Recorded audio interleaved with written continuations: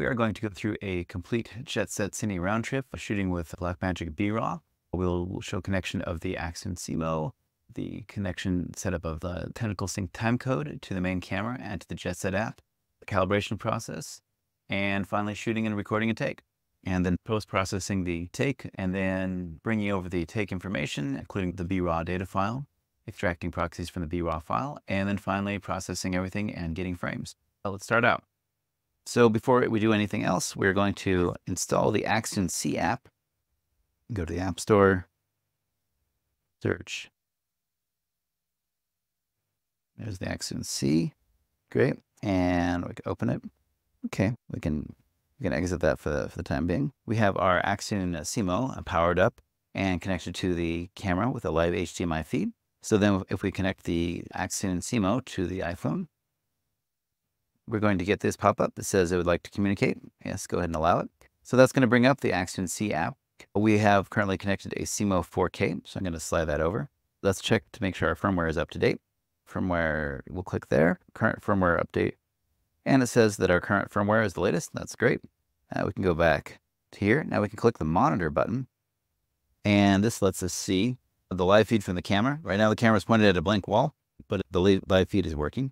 So now we know that we have live signal coming into the Accsoon and that we have the current updated firmware.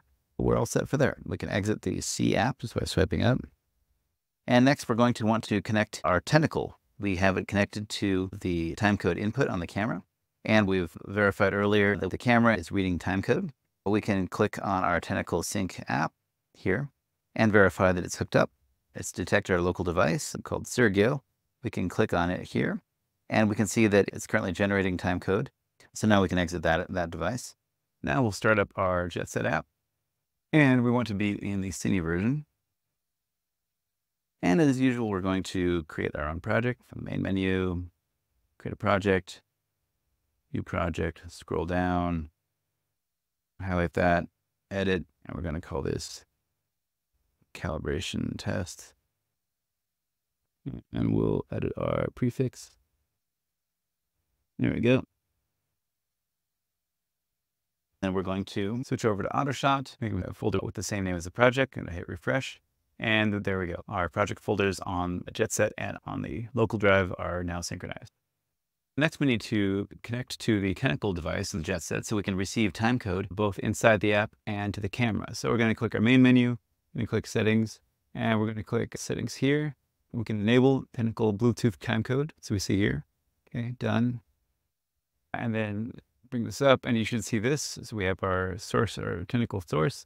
And here we can verify that our timecode matches this on the camera. It's all coming from the same source. And that our Tentacle name, Sergio, is correct. And that doesn't work, just go ahead and restart the app. So now we can start our calibration. And the trick with the lens calibration is you don't actually need it to be on a stage. You don't want to calibrate on a green screen stage because there aren't that many feature points. And what you're looking for is actually quite a few feature points that can match the natural features. When we start up, we do need to set our origin. And we're going to pick any point, it doesn't matter. Once we've set our origin, we can click recording. I'm going to click Cine Calibration. I'm going to click New Calibration. Okay, so here we have our calibration UI, and we're going to click Start. And we can see simultaneously the feed coming from the main camera and from the Cine camera. And in this case, the main camera on Jetset device is about a 19 millimeter equivalent focal length, and we have about a 24 millimeter focal length on the Cine camera. So the Jetset camera is a little bit wider. The red squares is where Jetset Cine is detecting the natural feature points in the scene. We're going to hold the camera still. While we're looking at this, we're going to click Test Frame, and it's going to find all the matches between those two images. So we have found quite a few different matches, so that we're going to keep that frame. And then we're going to move over just slightly, and we're going to keep the same basic object in the line of view as we work our way around, the same carpet. So we're going to hold ourselves still again around the same object, around the carpet. 668 points, that's good. I'm going to keep that frame. We're going to move over another foot. And we're trying to keep these at roughly the same focus distance. I'm going to click a test frame. I'm going to detect 597 points. We keep that frame. Going to move over yet again. And on the right, it's keeping track of the number of points that match the original image. So we're going to click 620 frames. Only seeing like 12 points that match the original image. But it should be okay. And we're going to come back here. Test a frame. There's a lot of point matches. Keep a frame. Okay. So sometimes if it didn't work, you just click ignore frame. And we're just going to keep working our way around. Test frame. You're going to keep that frame. And move over and roughly 180-degree semicircle. Test frame. Keep frame. All right. So now we're going to click save. And we're going to enter in our calibration. In this case, we're just going to say, I'm going to call it the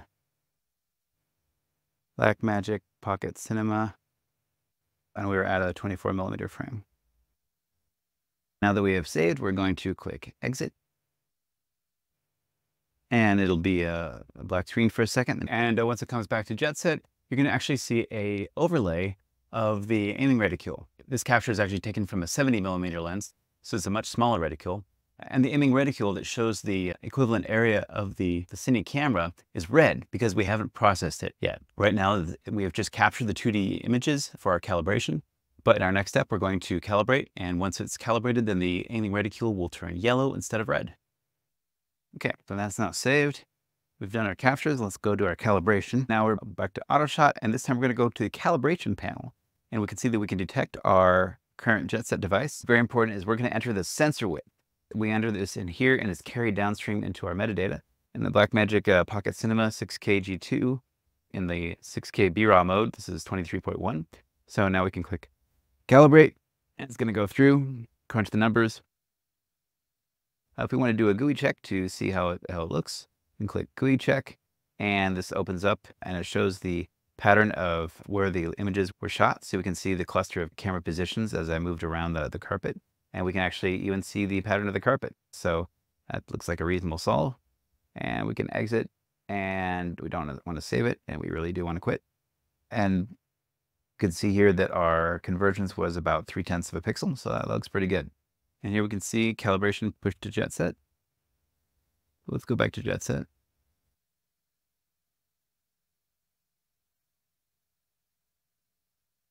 Okay, so there is our aiming reticule.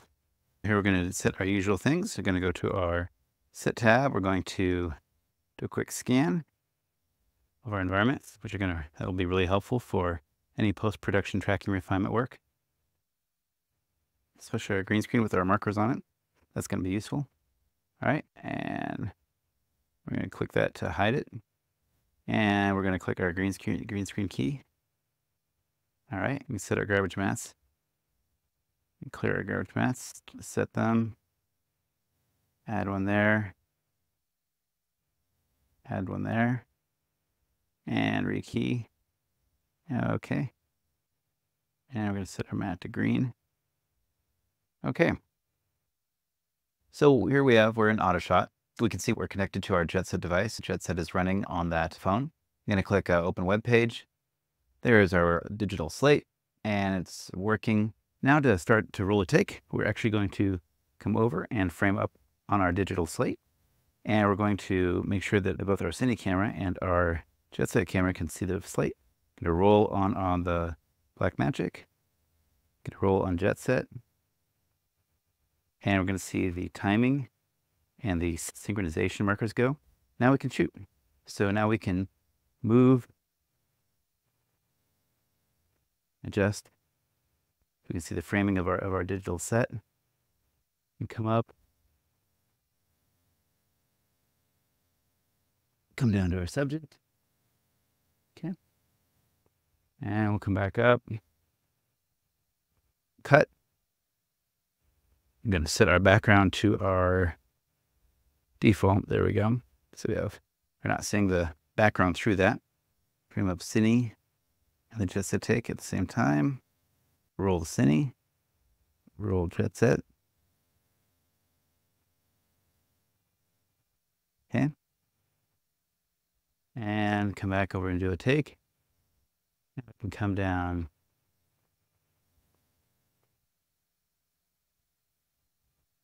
And then back up. All right. Cut the BRAW, cut the Cine, and cut Jetset. All right, that should do it, and we can go pull some takes. Okay, now that we've recorded the takes, we're going to come back to Autoshot.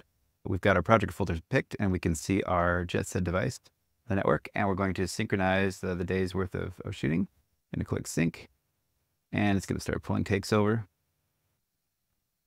So we need to set our Cine source file, so let's go ahead and click browse, and we can actually just make another folder right next to here. We'll put a new folder next to the other folders. We'll just call this a BRAW. All right, now we need to go get our BRAW file. And they are connected on a USB drive. That's what we shot to directly. And here's our BRAW files. We can grab these and copy and bring them back into our open and hit paste into our Cine source file. So it's going to copy the BRAW files over there.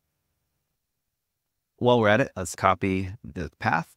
And we're going to need to generate proxies. So in order to do that, we can use the Blackmagic proxy generator. This comes along free with Resolve, with an installation of Resolve. And we can go click add to our watch folders. I'm going to come up here and hit paste. And there's our BRAW folder. So we're going to select that as the watch folder.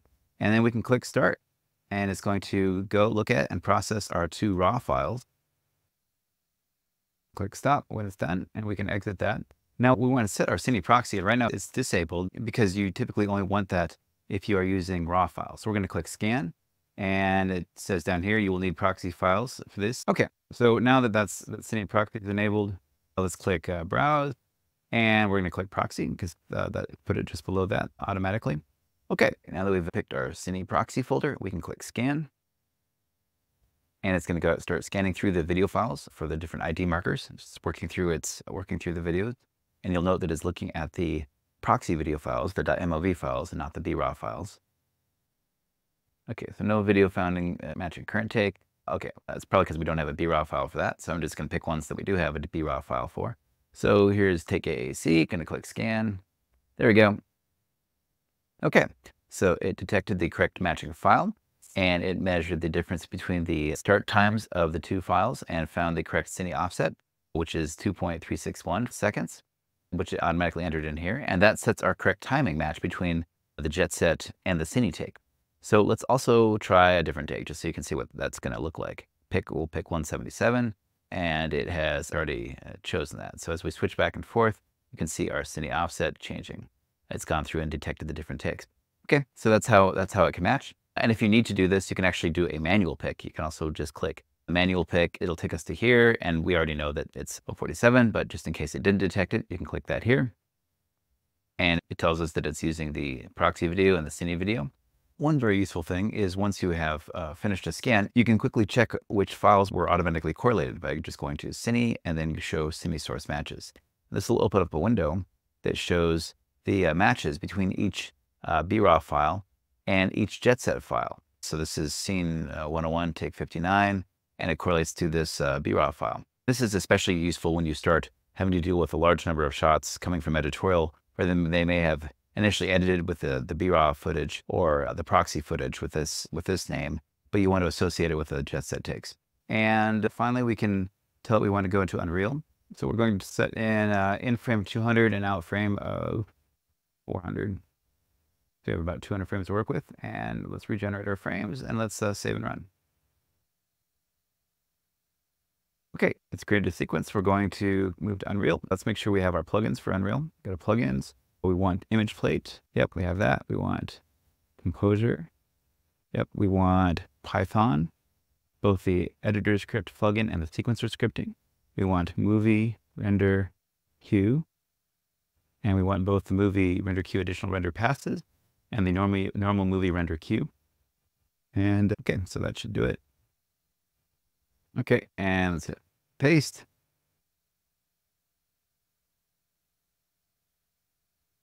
Go. We can double click on the sequencer and see here's our video footage being played, and here's the scan data dropped into Unreal.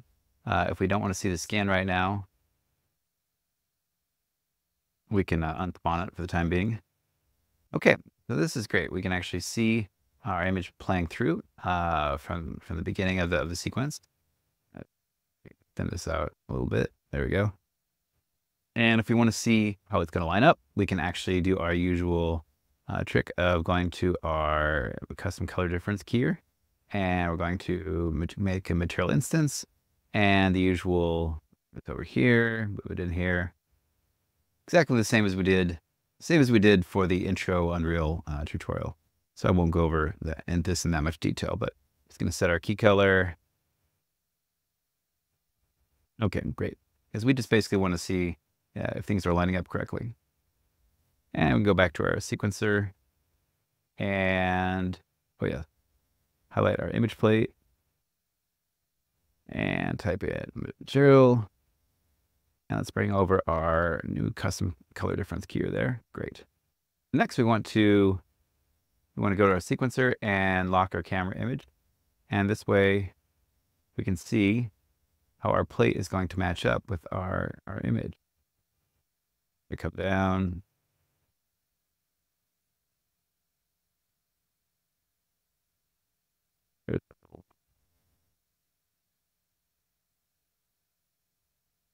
Yeah, looks good.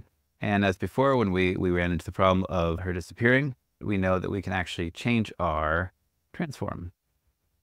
So come to the right, show you what's going on, and click our hit frame, F to frame. And what's going on in this part of the shot is that the image plane is intersecting the 3D surface of the road. So we want her actually closer to camera. So we can go to this the transform of our image plate, click and drag over all the keyframes, delete those, come down to our location, increase our X location a little bit. There she is. Okay, and then let's look back at our image plate. Okay, and let's see how that's working. Getting our timeline. There she is.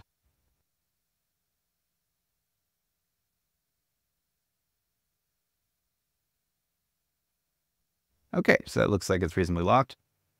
Then we can actually just hide the image plate. I'll come down here, set our details, and move the search. And we're going to do actor hidden in game. And then when we go to our movie render queue, we can actually just go ahead, look at our settings to make sure they're correct.